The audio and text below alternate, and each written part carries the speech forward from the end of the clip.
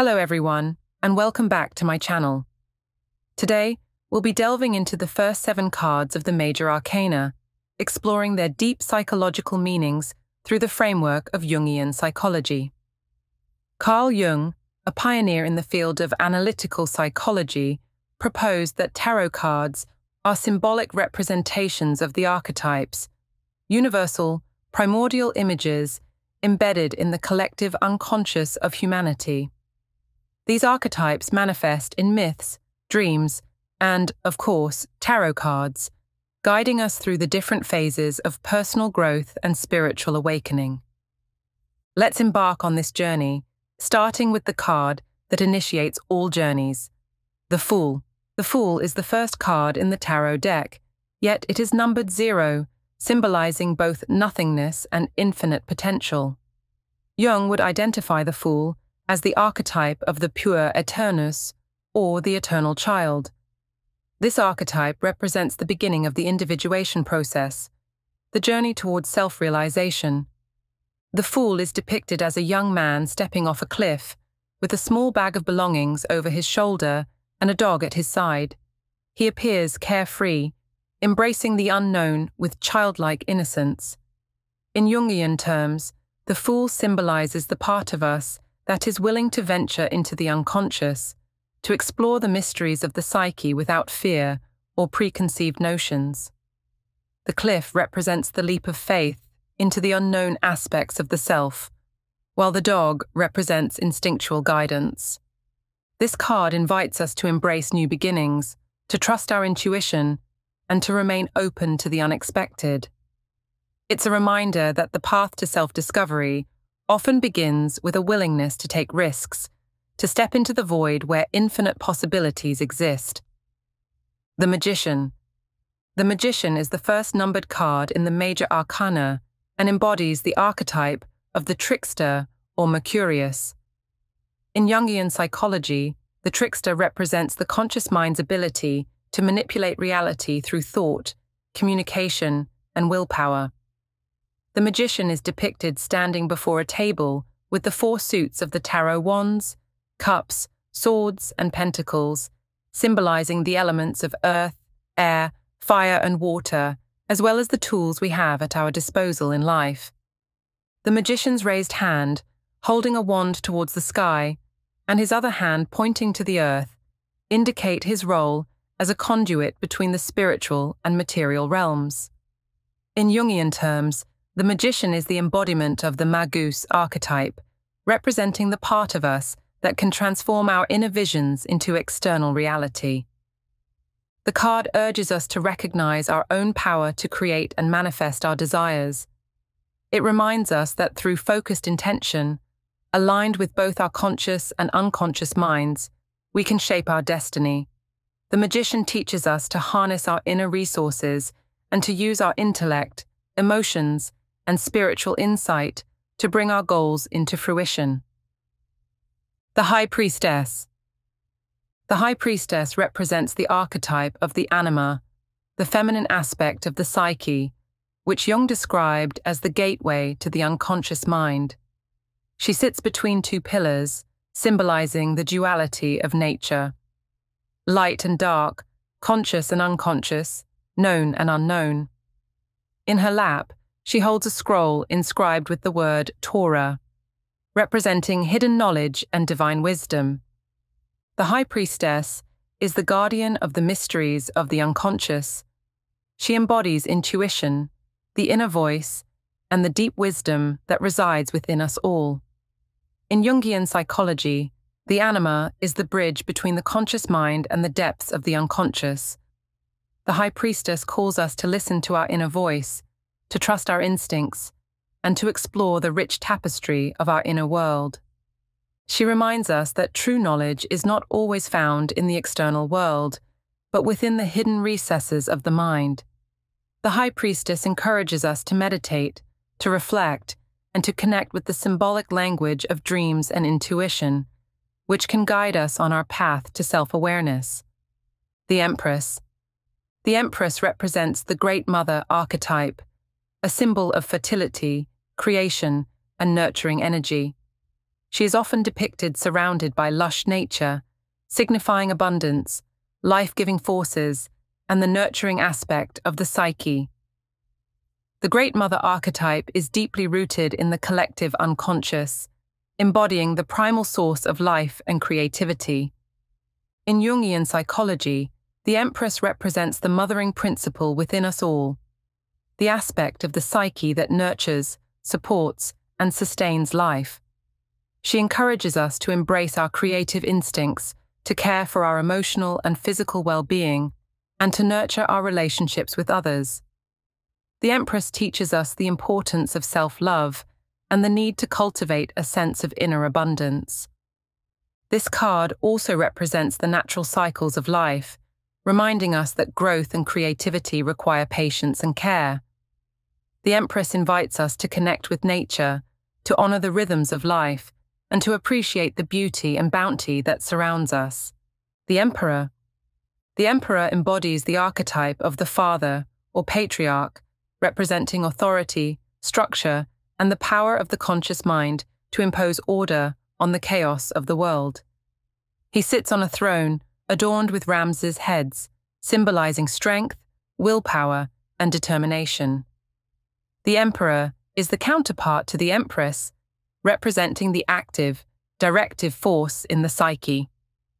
In Jungian terms, the Emperor represents the logos principle, the rational, logical aspect of the psyche that seeks to establish order, discipline, and control. He is the force that helps us set boundaries, create stability, and take responsibility for our actions. The Emperor teaches us the importance of self-discipline, leadership, and the ability to assert our will in the world. However, the Emperor also warns against becoming too rigid or authoritarian. While structure and discipline are necessary, the Emperor reminds us that true power lies in balancing order with compassion and flexibility. The Emperor encourages us to take charge of our lives, to build strong foundations, and to lead with integrity. The Hierophant. The Hierophant is the archetype of the wise old man, or teacher, symbolizing spiritual guidance, tradition, and the quest for deeper understanding. He is often depicted as a religious figure, holding a staff with a triple cross, representing the connection between the divine and the mundane. In Jungian psychology, the Hierophant represents the part of the psyche that seeks wisdom, meaning, and connection to something greater than ourselves. He is the custodian of spiritual and cultural traditions, offering guidance on our spiritual journey. The Hierophant reminds us of the importance of learning from the past, of honoring our cultural and spiritual heritage, and of seeking knowledge that transcends the material world. The Hierophant also represents the need for spiritual discipline and the integration of higher principles into our daily lives. He encourages us to seek out mentors, to engage in spiritual practices, and to align ourselves with values that promote growth, harmony, and enlightenment. This card invites us to explore our beliefs, to question what we have been taught, and to discover our own spiritual truths. The Lovers. The Lovers card represents the archetype of syzygy, the union of opposites, specifically the integration of the anima, feminine, and animus, masculine, within each individual. In Jungian psychology, the Lovers symbolize the process of individuation, where we harmonize the dual aspects of our psyche to achieve wholeness. The Lovers are often depicted as a man and woman standing beneath an angel, representing the higher spiritual connection that unites them. This card is not just about romantic love, it is about the choice to align with our true selves, to embrace the dualities within us, and to make decisions that reflect our deepest values and desires. In the context of Jungian psychology, the Lovers signify the inner marriage between the conscious and unconscious mind, the integration of our shadow, and the reconciliation of our inner conflicts. The Lovers card teaches us that true love begins within. By loving and accepting all parts of ourselves, we can create harmonious relationships with others. This card also highlights the importance of choice and the power of love to transform and heal. The Chariot.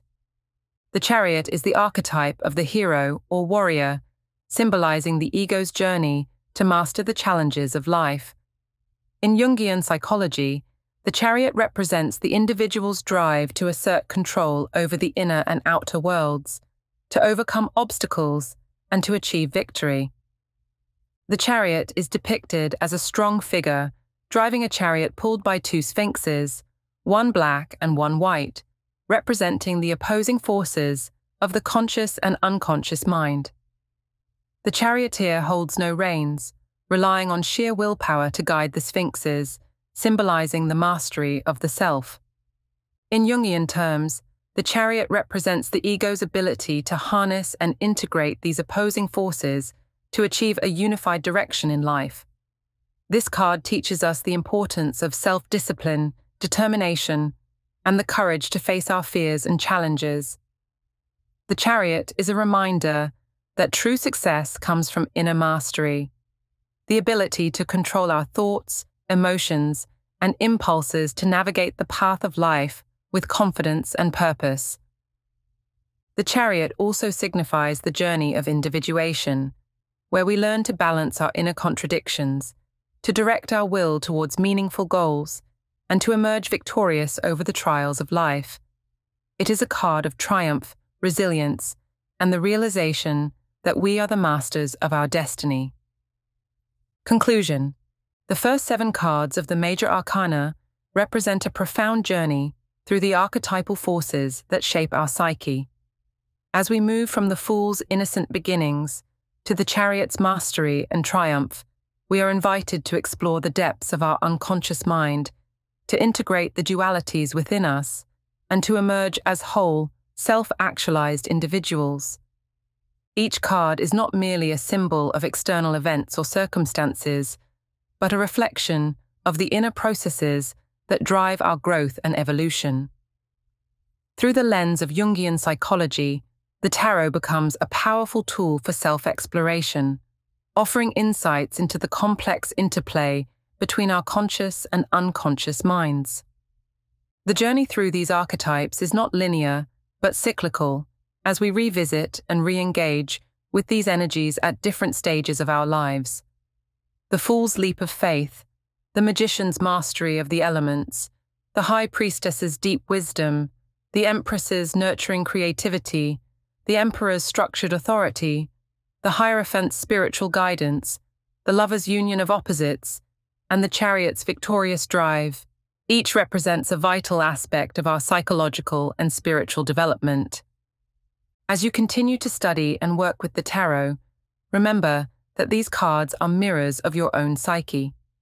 They reflect the archetypal energies at play within you, guiding you on your path to self-discovery and transformation.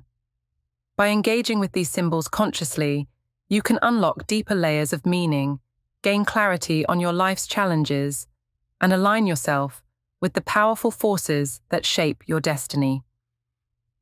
Thank you for joining me on this journey through the first 7 cards of the tarot. If you found this exploration insightful, please like, share, and subscribe for more content on tarot, Jungian psychology, and the path to self-realization. Until next time, may your journey through the tarot bring you closer to the truth within.